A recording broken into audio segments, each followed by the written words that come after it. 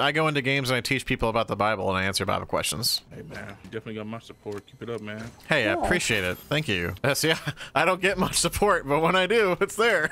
Oh yeah, man, I agree. There's definitely a audience for it, definitely. I really feel like in these days, people are really making their decision, you know, for which way they want to go. And I've been telling my church that, and my pastor and like other people that, I was like, man, it really feels like people are making their decision on who they stand with, you know, the world or with God. Because there's some evil kids out there, bro. There's some evil people out there that say some nasty things